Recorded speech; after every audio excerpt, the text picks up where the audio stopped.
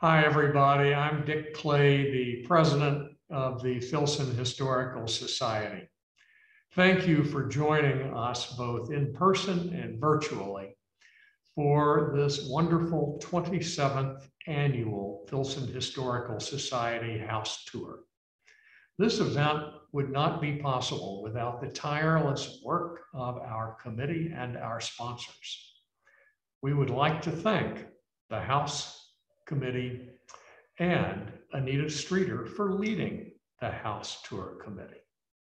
The Filson would like to extend a special thanks to John David Myles for his extensive work on the House Tour research, notes, and his presentation. We would also like to take this time to acknowledge our sponsors for this event. The lead sponsor is Bluegrass Motorsport. The other sponsors are Kentucky Select Properties, Mountjoy Chilton and Medley, Ben Tyler Building and Remodeling, Advanced Ready Mix, Carson Langan James Construction, Parthenon LLC, Antiques at Distillery Commons, the Glenview Trust Company, and Alcott and Bentley Lighting and Design. Our speaker is John David Myles. He is an attorney, a former circuit court judge, and a preservationist. He has written and lectured on architecture for the Filson Historical Society for a quarter century. And he has prepared historical and architectural reports on Southern hunting plantations for Plantation Services, Inc. in Charleston, South Carolina. Both his 2016 Historic Architecture of Shelby County, Kentucky, 1792 through 1915, and his 2019 Walter H. Kiser's Neighborhood Sketches Revisited received the Samuel B. Thomas Book Award from the Louisville Historical League and publication awards from the Kentucky Historical Society. In between, he was commissioned by the owners of the Beaumont Inn in Harrodsburg, Kentucky, to write a history of the inn in celebration of the family's 100th anniversary of ownership. His latest book, The Tuleyries, A History of a Northern Virginia Plantation, has now come back from the printer. He has consulted on numerous restoration projects and was selected to attend the Addingham Trust Summer School in 2019. Myles and his wife, Mary Helen, received awards from the Ida Lee Willis Memorial Foundation in Preservation, Kentucky, for the restoration of the 1839 John Dale House in Simpsonville, Kentucky, where they have lived since 2004. And so now I'm very happy to welcome John David Myles to the Filson for this fascinating lecture that you're about to hear. Thank you. Result of the World's Columbian Exposition in Chicago in 1893. There were a number of the most famous architects in the country, several of whom were trained at the École, who were involved in the planning and layout of that exposition, along with Frederick Law Olmsted of local park fame. The buildings were all temporary, which was typical of expositions, or World's Fairs as we call them. And these were all painted white, and they became known as the White City. The effect on the nation was immense, and it set a style of architecture which became the predominant style in the country for well over a quarter century. St. Gaudens quipped after a meeting of the planning committee, "Do you realize this is the greatest meeting of artists since the 15th century?" Louis Sullivan, on the other hand, was less pleased. He later commented that the damage wrought by the World's Fair will last for half a century, if not longer. Love it or loathe it, there's no doubt that in the words of Robert A.M. Stern, it revolutionized the course of contemporary architecture in America. The dawn of the 20th century, the Beaux-Arts was at its zenith, and the fortunes of Edward Height Ferguson were also at their zenith. He was born in 1852, the son of a wealthy tobacco merchant, and grew up in Louisville. We don't know where he was educated, but he began his career as a banker. That didn't last too long, and in 1881, he founded something called the Arctic Test Oil Refinery, which advertised its oil as, quote, the most valuable substitute for lard, close quote. That became the Kentucky Refining Company, which became the second largest refiner of cottonseed oil in the world. The company had a subsidiary called the Louisville Soap Company and owned a majority percentage of 9 other seed mills in the South. In 1898, Ferguson married Sophie Fullerton Marfield of Chillicothe, Ohio.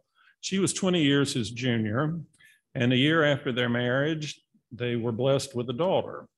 And apparently that caused them to think about building a new house.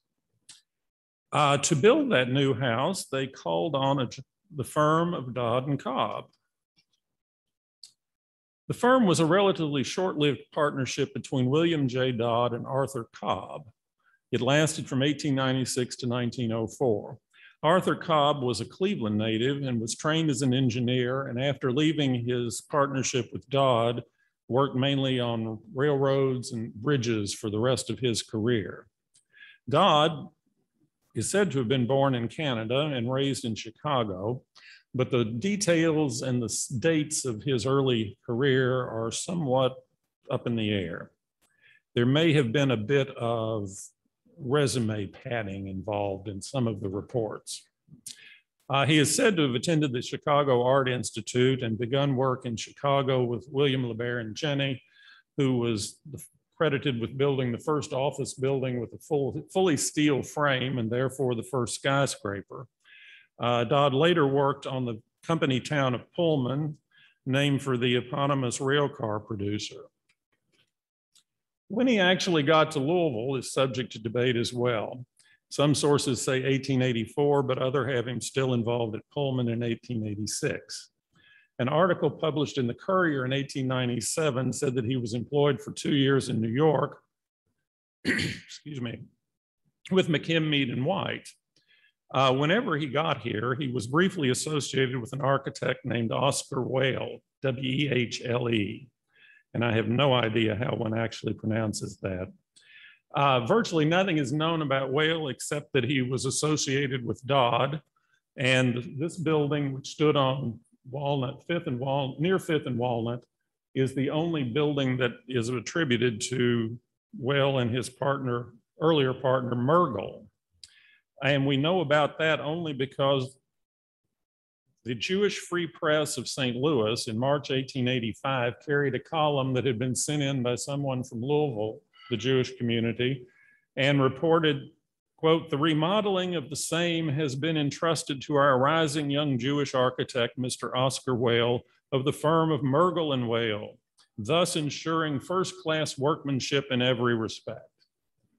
This apparently was a remodel, but you will see various things that show up later.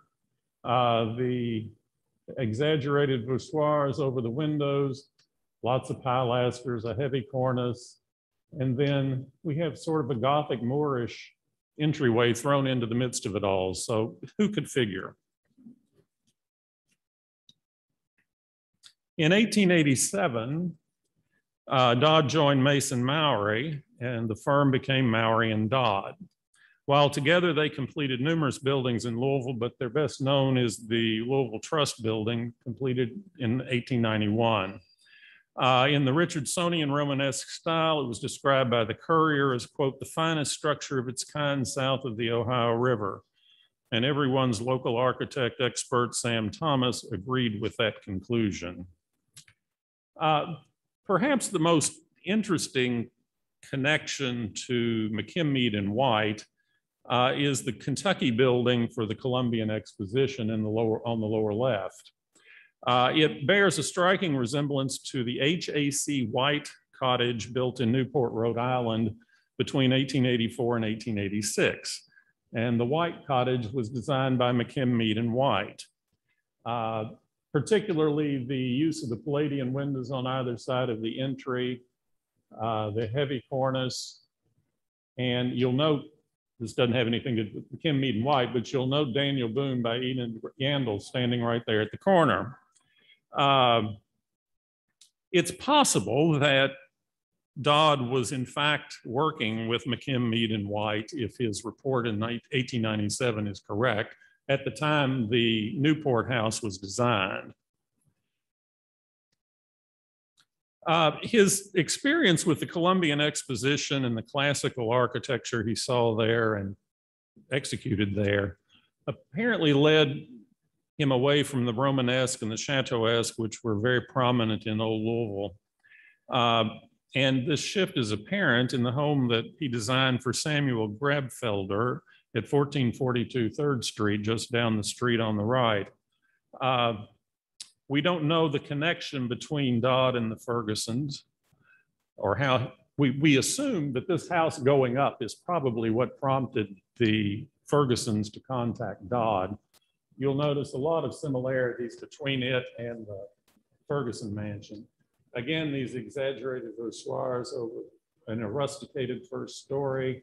This single bay porch, if you look up at the top, you'll see a wonderful carved plaque that fits within the entablature and its mate going across. And the houses are basically the same size. The front porch also bears a considerable resemblance to the one here, a one-story porch supported by here composite columns. And you will note the very heavy cornice with the dentil and modillion topping the building, all classical elements that were combined. Going up just 3 blocks down the street, the Fergusons could not have missed it. In designing the Ferguson mansion, it appears that Dodd took the basic model of the Grabfelder house and crossed it with the Andrew Carnegie mansion in New York and added a dash of French Hotel Particulier to the mix. The Carnegie mansion, although larger, employs the same basic vocabulary. Like the Grabfelder house, the first floor of both Carnegie and Ferguson houses have heavily rusticated stone bases, and the second and third floors are composed of brick with coined corners, and they are topped with balustrades and stone urns at the corners. Carnegie's architects were from New York, Babb, Cook, and Willard, and they were at work on this house at the time that the Ferguson house was being designed. A picture of a model of this house appeared in the Tampa Tribune in Christmas of 1899, showing how interested people around the country were in whatever Andrew was doing with his money. While Ferguson and Dodd took the French approach, this is a very English Baroque execution with the square windows, the pediment here, the segmental arches. You'll notice that all the windows are single pane, double sash, and only curves are in these first floor windows, but otherwise it's a fairly straightforward building. Dodd took a much more ornate and arguably French approach here. The entry porch is rather staid, although I love the eclecticism involved. Here we have Ionic columns, but we have a Doric entablature, but we've got all this going on. The biggest difference between the two houses is their width, and it appears that the Carnegie house, they tried to make it look as wide as humanly possible. This one, Dodd obviously tried to make it look as tall as possible. Therefore, reducing the 5 bays on the first floor to 3 on the second and third.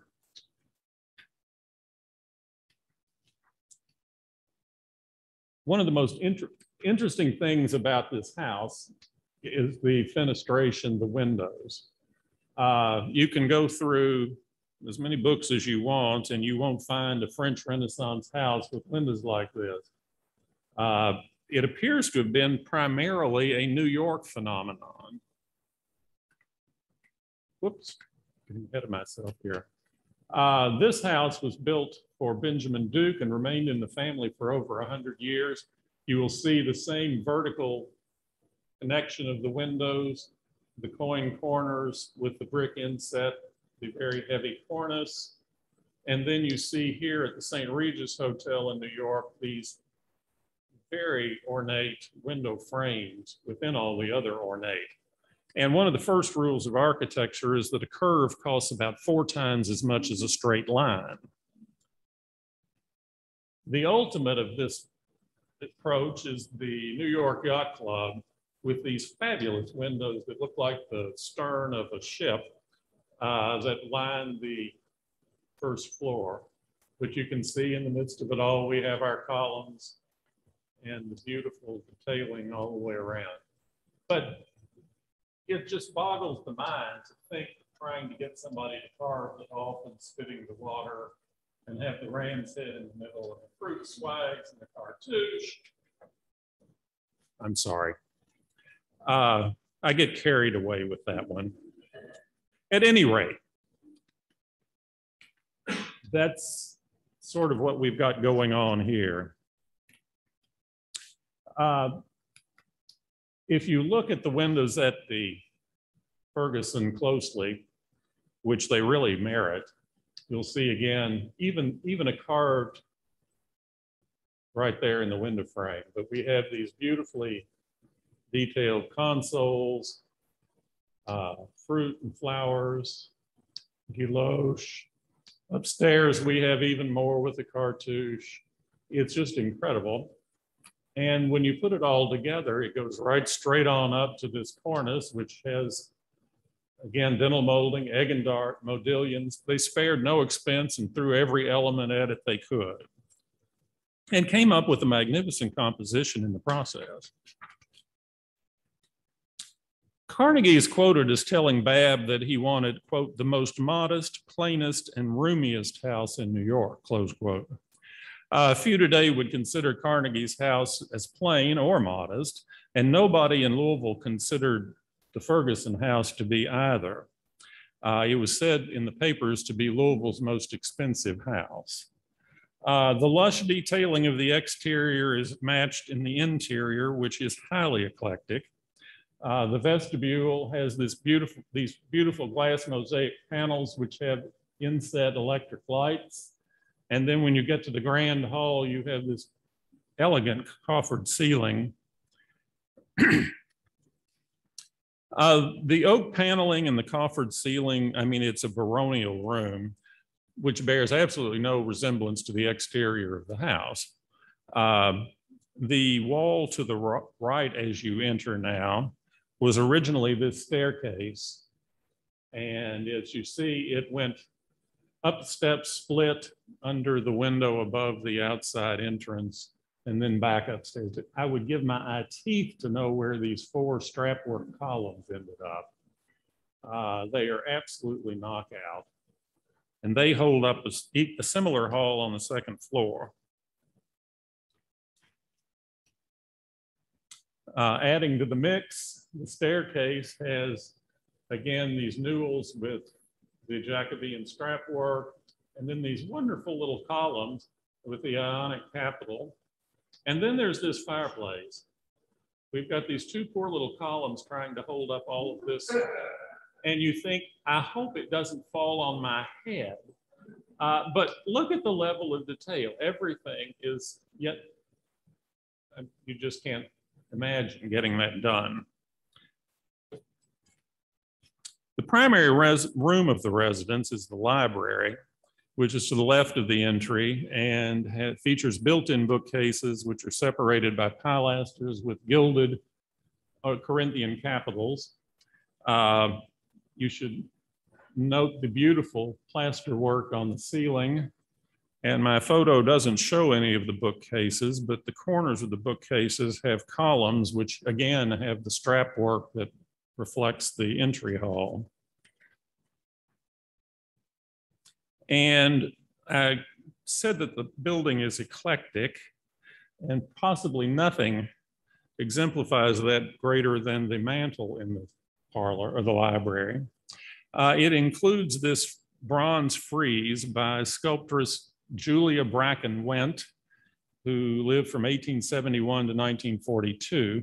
She was a native of Illinois and later, like many others in this story, moved to California.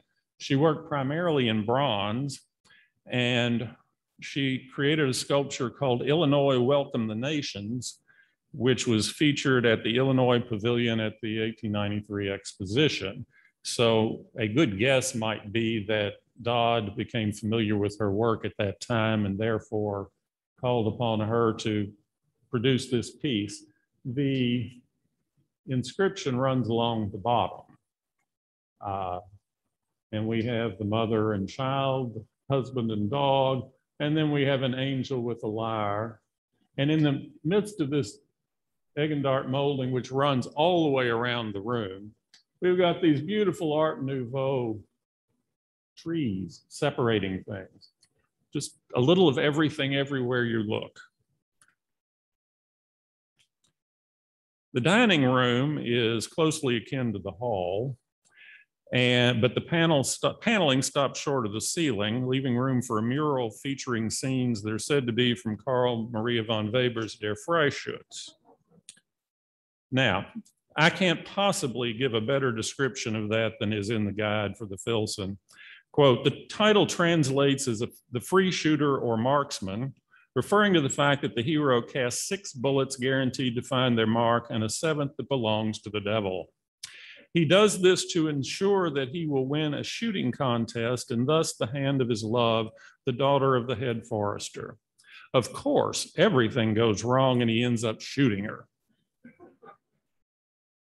This is the line I most like. It seems like a grim story to illustrate in your dining room. It circles the room, and as you can see, is very much in the romantic forest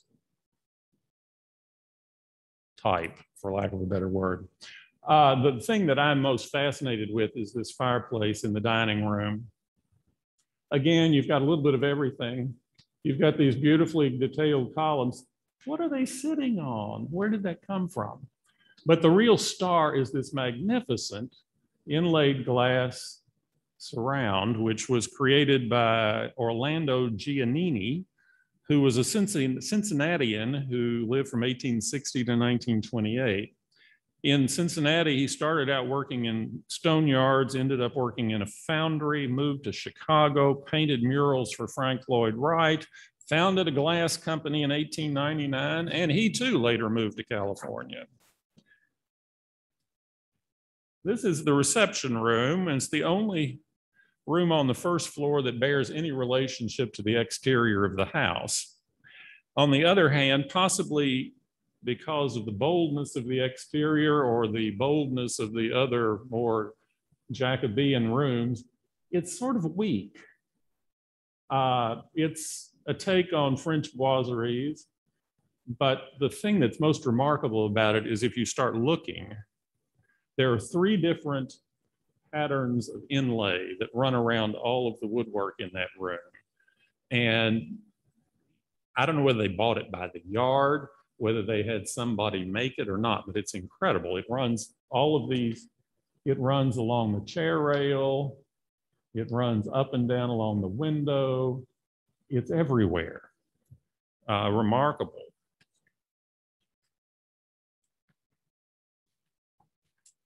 The second floor of the house, like the first, originally focused on the grand stairway and led to a central hall off of which the chambers or bedrooms opened.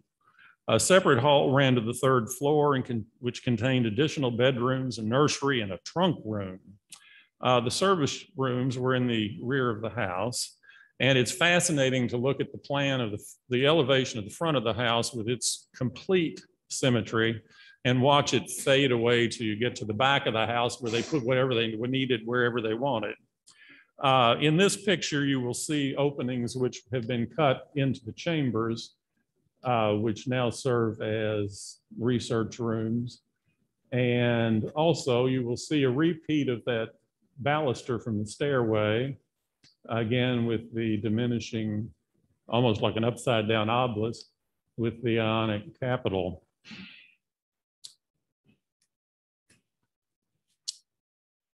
And you can only describe the house as schizophrenic. This is one side of the door to the northeast chamber, which now serves as Professor Clay's office. And this is the back side of it. And this gorgeous doorknob is similar to those throughout the house. But can you think of a more amazing contrast from one spot to the next, just going through a door? You enter this room, which is a lovely room, and you'll see that they decorated everything. There's swags in this plaster cornice, and they're repeated in this mantle. And I love the portrait of Judge Martin. Each of the chambers had its own decorative scheme. One suspects that that was Mrs. Ferguson's, and the one for Mr. Ferguson was considerably more austere.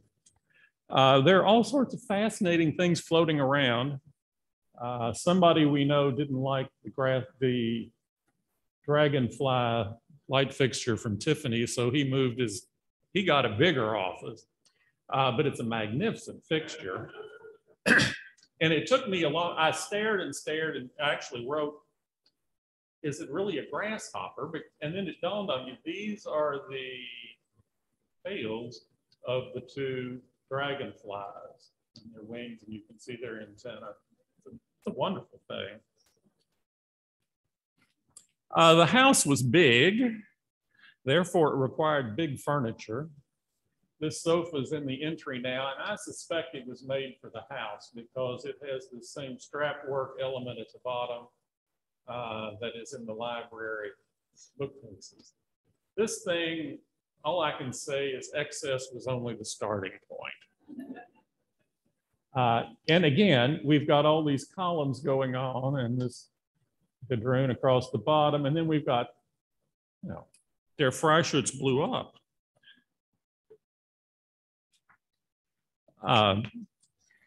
The family moved into the house in 1904 and unfortunately did not get to stay very long. But while things were good, Mr. Ferguson kept on building.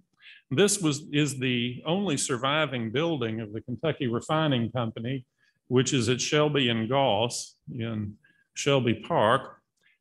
Designed by Fred Earhart. And again, it bears a great resemblance to the house with the stone rusticated base, the accented voussoirs, the brick, again, a narrow gauge brick like the Ferguson, coin corners.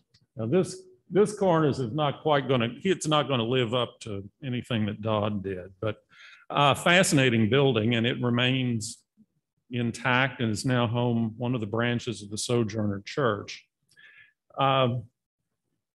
Things apparently went downhill pretty quickly, not long thereafter. The first indication of trouble was an article in the Courier in February of 1909, which was headlined Reorganization.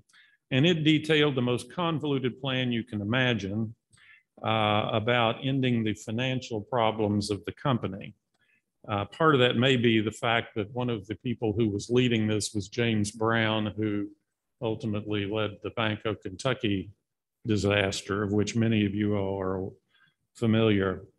In April of that year, it was announced that the Marfield Milling Company in Chillicothe was also being closed, that being a business that Ferguson had inherited or had acquired via his wife.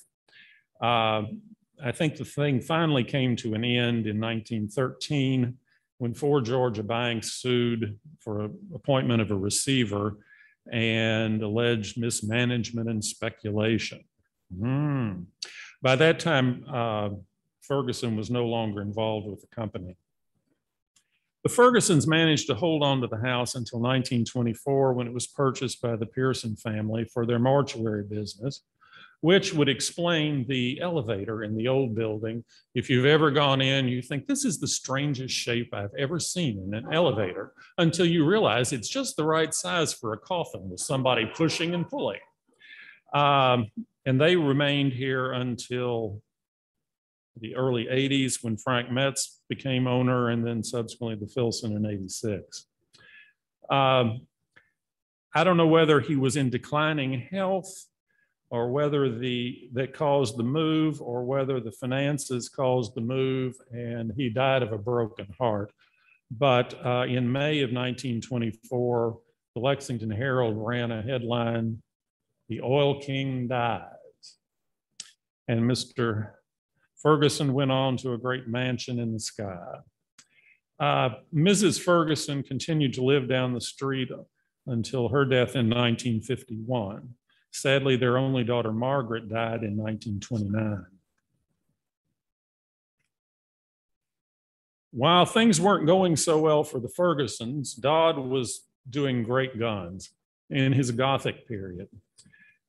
He and Cobb are responsible for the old Presbyterian Seminary, which continues to be thought of as one of the greatest buildings in town. And they did the 4th Avenue Methodist Church in 1901, which is also a lovely, lovely building. In 1906, Dodd joined up with Kenneth McDonald, and the firm became McDonald and Dodd. I cannot swear, but I believe that Kenneth is the McDonald. There were 4 brothers, but I believe Kenneth is the one who partnered for a while with Mr. Shelby, and McDonald and Shelby were the architects of Undulata out in Shelby County, and we are very fortunate to have the owners of that farm with us tonight. We hope they become members. McDonald and Dodd had quite a run. Their first commission was a major commission, was apparently the Stewart's Dry Goods store. And then we had the Downtown YMCA, the Louisville Country Club, the Western Branch Library, and Lincliff, which is another of the best houses in town. You can see that they are becoming much more restrained in their ornamentation. They're still using for public buildings this wonderful heavy cornice and here, but the frou-frou, for lack of a better word, that exemplifies the front of this building is beginning to peel away, and a starker classicism is arriving. Others were designing great Beaux-Arts buildings in Louisville at this time, and some say the Louisville Free Public is the best Beaux-Arts building in town. I'm not sure I agree or disagree. It's a fabulous building that merits a lot more attention than it gets. It was designed by the firm of Pilcher and Tackall from New York in 1905. And Mr. Tackall was a Louisville native who had studied at the École. The building, of course, centers on this projecting bay with the portico, and then the wings extend in a more plain fashion. But this building merits close attention. These panels appear between the windows above the water table, running all the way around the front and back of the building with the fleur-de-lis. These little guys live in the frieze. There are 2 of them. There's 1, 2 more over here, frolicking above. And my favorite is this guy, of whom there are 4. The end corners of this building are chamfered or cut off at an angle, and there were originally fountains on each corner. And this was the fountain head. You can see where the water would have come out. Again, a level of detailing and workmanship that we can only dream of today. The library, of course, was a public building, but the increasing classicism also was prevailing in domestic architecture. This is, of course, Rostrevor, which I believe is the finest house in town, bar none. Designed by Carrara and Hastings in 1910. They are most famous for the New York Public Library, which is, of course, most famous for the pair of lions out front. This is a remarkable house. We have this Palladian motif, but it is accomplished by these engaged Ionic columns, and then the arch goes fully into the second floor of the house. Not visible in this picture, and unfortunately I wasn't able to get any pictures of this myself, but the symmetry of the facade is broken by a window here which lights the stairway, which is sitting half and half. One of the things that the Beaux-Arts architects did, they took the training that they had in all of the classical details, and then they sometimes just had fun. Nowhere in Italy or anywhere else would a period building have had the rusticated stone on the second floor above a smooth surface. This would have been down here. So they're having fun. And then this is quite an incredible cornice. And then these lovely little windows that I think light baths.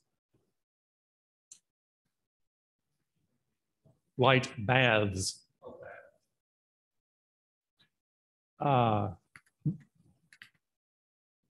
This room is a billiard room, and this is the loggia that used to look out on the tall manship armillary sphere that's at the Speed. And the hallway runs all the way across. And there's the hallway with these, and the stair comes down behind these columns. These gorgeous doorways that open into the dining room, the morning room, and the drawing room. Here, the drawing room with a lovely English inlaid marble mantel. The house is extremely symmetrical on the rear. The three rooms across the back are enfilade, and they all open onto a terrace, which used to look over the park. It truly is a magnificent house, and those of you who are long-term tour takers have been able to go see it twice, once when the malls were there, and then again in 2012 after Ms. Fraser purchased it. It's truly a spectacular house and a great exemplar of the Beaux-Arts. Dodd and Cobb's McDonald and Dodd's most significant, ultimately, contribution to the Beaux-Arts was the Old First Christian Church on 4th Street. This is a postcard of the building shortly after it was completed, designed in 1910. A lady, Marty Hedgepeth, who I believe was associated with the Landmarks Commission, did a wonderful master's thesis that's available online from the Filson, actually, which tracked all the McDonald's and all the brothers, et cetera. And she describes this as the largest and finest Beaux-Arts church in Louisville. It was built to replace a magnificent Greek Revival building that stood where the Starks building now is. These are the plans, which are in the collection of the Filson, or part of the plans, which leads me to say anybody who's got good architecture plans tucked away in the attic where the mice are nibbling on the ends and the paper's getting crackly, we want them. You'll see here the facade and then the detail for these windows in the drum. I believe that this is another situation where McKim, Mead, and White come into play. At this time, they had completed two very famous buildings in New York. One, the Madison Square Presbyterian Church, and the other, the library at the New York University. Both of them used a Greek cross plan with a dome over the center and were fronted with hexastyle porticos. The drum, however, is Dodd's own.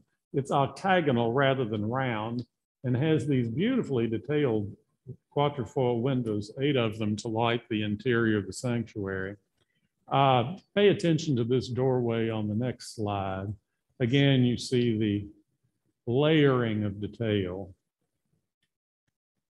That's the facade, and you'll see even here, this central door is distinguished from the lesser doors. It is tradition holds that these columns actually came from the building at 4th and Walnut, but I don't know whether that's a fact or not. It's truly a marvelous building, and it remains in remarkably good condition. Probably the boldest Beaux-Arts building ever built in town is this building that nobody pays any attention to but me. It's the City Hall Annex, and it sits between the Second Empire City Hall, which has got bulls and cows and sheep and anything and everything you might want spouting out of it. And then the sinking fund building, which was built as the firehouse next door. And you couldn't come up with a building any more different from those two if you tried. And even if you tried, I'm not sure you could find something that successfully melded the two. So a gentleman named Cornelius Curtin decided to hell with it all and did what he wanted to do. And he did it with great style. There are four Corinthian columns, then 2 more at each corner, acting like bookends. You're not going to confuse my building with what's going on either side. You're going to look square at it. Then it's topped with this massive entablature. And then we have an even more massive parapet over the top, sort of like the mantle in the entry hall. You wonder if it's going to fall down on top of you. I think it's a magnificent building, and it does not get the attention it deserves. Curtin, I don't know much about, and I haven't been able to find out much, but he was the architect of the Columbia building, which was said to be Louisville's first skyscraper, which stood at the corner of 4th and Main. In fact, there's one block of it left. It was built in 1890 and came down in 1966. However, he was apparently well thought of in the trade because he was invested, quote unquote, in the American Institute of Architects College of Fellows in 1889 when he was just 35. The building for which he's probably best known at this stage of the game is St. Bridget Church over at Hepburn and Baxter, which is, again, a very bold design. You don't miss it. And it's beautifully detailed. I particularly love the archways and the archways and the archways that run down the side. He also designed this building, which is at 27th and Chestnut Streets, which is currently empty and boarded up. I almost cried when I got there. I also almost got hit by the young lady hiding behind the umbrella who said, "You taking a picture of me?" And I said, "No, ma'am, I'm taking a picture of the building." "You didn't have my permission to take a picture of me." And then I got the picture and I said, "She's behind the umbrella. I didn't get it even if I wanted it." But that's just one of my little, there are so many architectural tragedies in the West End, but that is just a sin that that building is being allowed to deteriorate the way it is. The Beaux-Arts tradition continued in Louisville and basically reached its conclusion with the U.S. Post Office at 6th and Broadway. By this time, I did something to that photograph. It's a much longer building than it appears in that photograph. The Beaux-Arts had basically been reduced to a formula at that stage. Very correct. And that's what the federal government built for many, many years. In fact, algorithms I'm just learning about, but with the PowerPoint program now, it will do a caption for you, whether you want it or not. And anything with a column on it, it says is a government building, no matter what it is. So that is ingrained both in our minds to see government and also in the algorithms. A year after this building was built, the Bauhaus was closed in Berlin and its artists and architects spread to the winds. Many of them landed in Louisville, and they became the exemplars of the international style, which spelled the end of the Beaux-Arts movement. William Dodd did not live to see the last of these events. He died in his third adopted city, New Orleans, in 1930. He had moved in 1913 and continued to practice law until his death. While in Louisville, he left an indelible mark on his temporarily adopted home and achieved lasting fame as, in Sam Thomas's words, quote, Louisville's preeminent architect of the last century, close quote. Much of the fame relies on the buildings he designed in the Beaux-Arts style, and one of the best is our home, the Ferguson Mansion. Thank you all very much.